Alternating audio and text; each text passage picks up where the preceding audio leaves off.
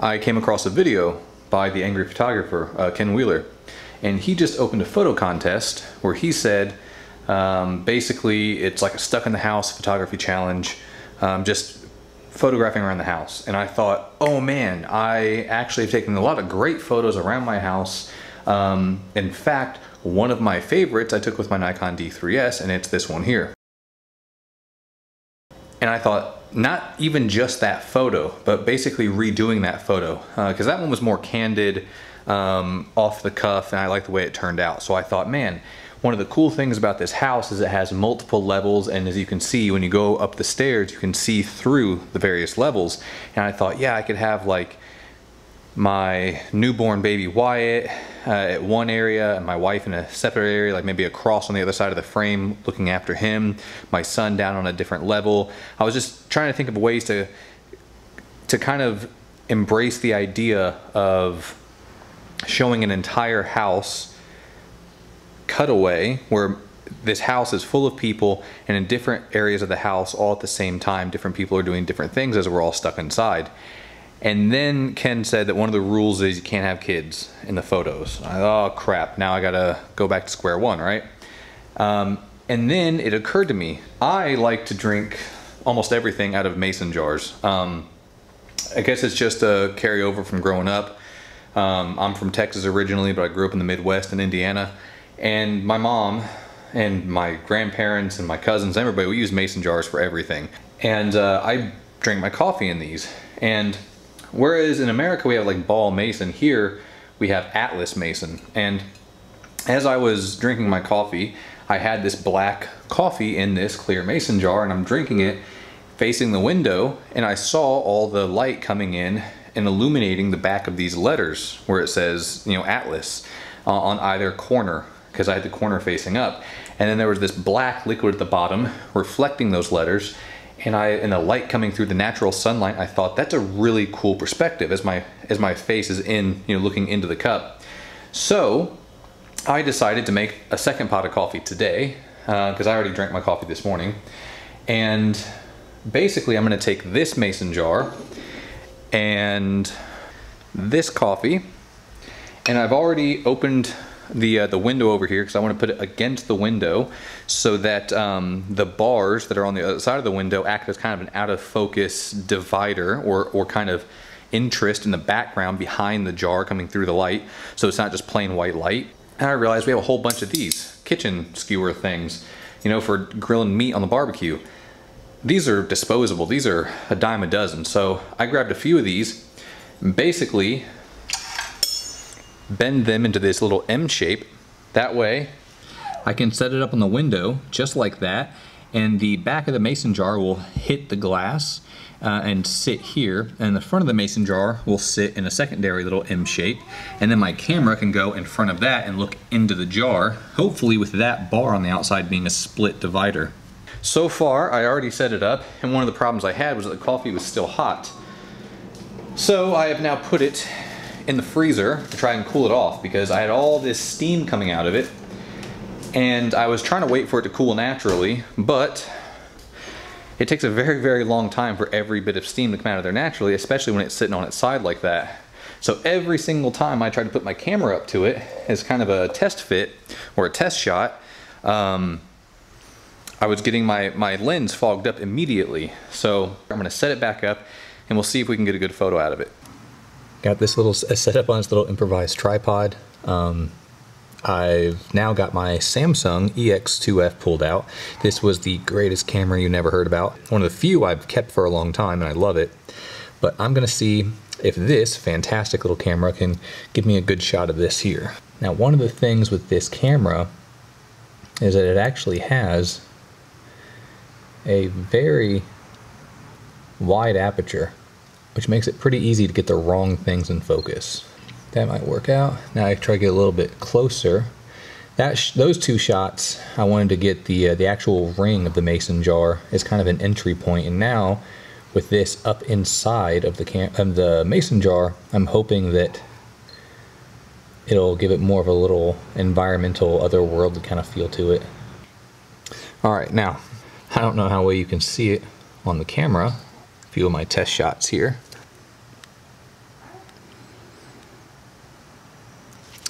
So I don't know. We'll see. I'm going to play with zooming it in and out, different focal lengths, different aperture settings, macro on, macro off.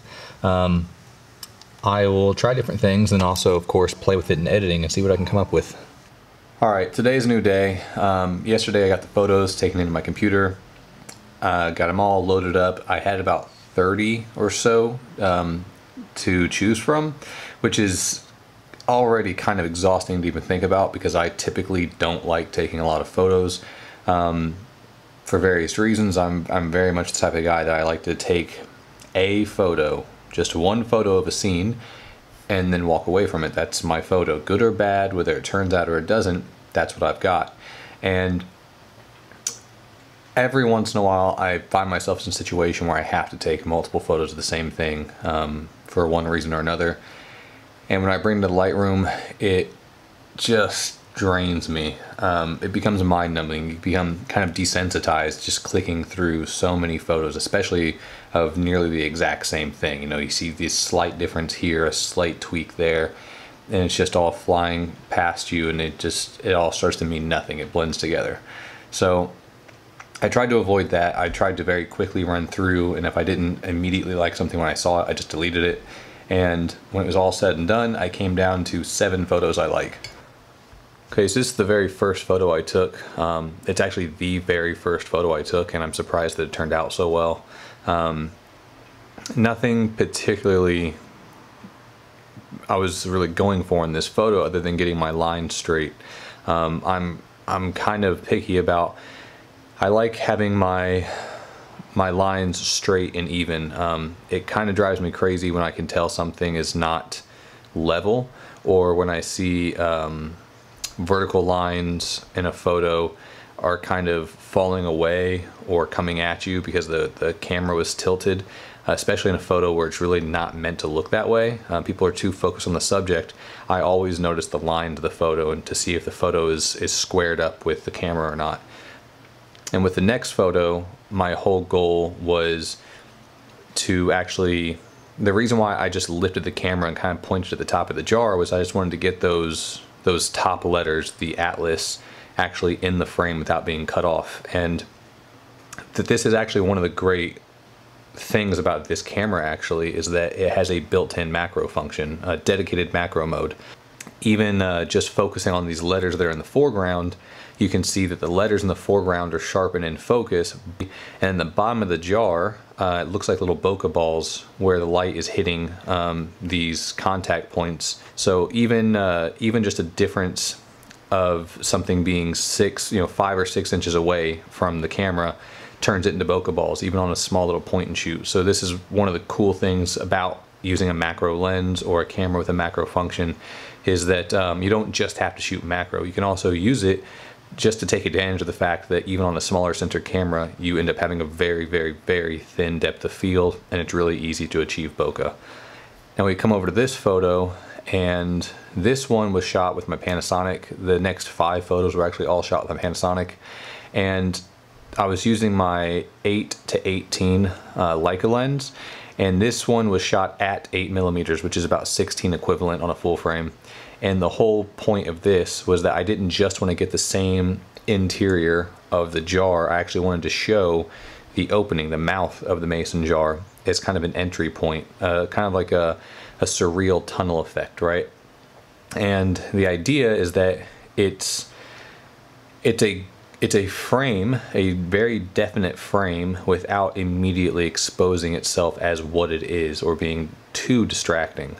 This one's cut in a little bit closer. This one was taken at 10mm, which is a 20mm equivalent in full frame. I was going for the exact same effect. I just wanted to see if maybe having less of the opening and more of the interior would be a little bit better. But I think I like the first one better. This one was taken at 14mm, so 28mm equivalent.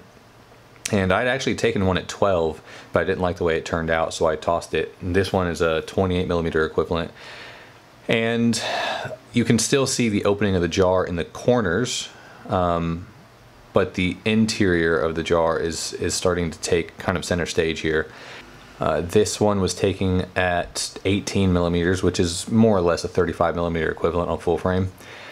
And I like the way this turned out a lot. Again, I was trying to actually replicate what I did with the Samsung on this one, in that I made sure that from the left and the right, there was about the same amount of space between the S on the left and the edge of the frame, and the A on the right and the edge of the frame. And if you look at the top, the S and the A, neither of them touch the frame. And if you look at the bottom, the N and the M don't actually touch the frame. So everything is within the frame and nothing is cut off as far as the letters go. Then my last photo, it just occurred to me before I packed everything up, was that with the lettering, the 3 rows of letters either pointing up like a pyramid or pointing down like a valley, it's a very vertical look. And especially with that rod going through the middle of the mason jar, showing the reflection and the transparency through the glass, this vertical line that goes straight up and down, I thought it might match the frame of the photo better if I take a vertical photo. So a vertical photo with that vertical line going through the middle and those semi-vertical lettering, it might match very, very well. And I think it turned out pretty well. I actually like the way it looks overall. I like the framing. However, at this point, I really don't know which of these photos would be the best one to choose. So I might have to walk away from it for another few hours and do some more thinking.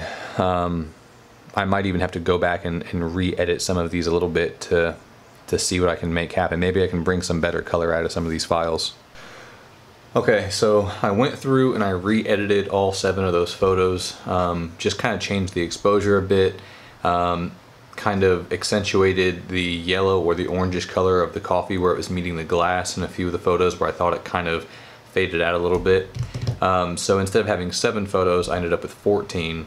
Then I took all 14 of those photos and I transferred them over to a Google Drive folder, compared them side by side mind-numbingly for a while, and got it narrowed back down to 8.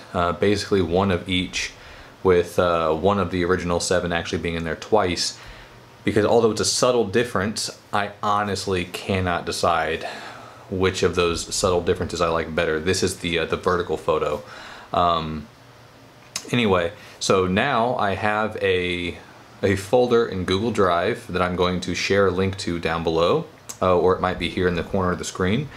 And if you can go over to that folder, take a look. I've renamed all of the photos to A, B, C, D, E, F, G, H. So a letter for each of the 8 photos. I know it's a lot, but if you could just kind of go through and kind of vote, just either in the comments down below or maybe in the community tab on my channel, if you could tell me which photo you think looks the best. Again, this photo, the purpose of this photo is for the upcoming photo contest being held by the Angry Photographer, and the grand prize is a Fujifilm X-T30. Thank you for watching, thank you for taking the time.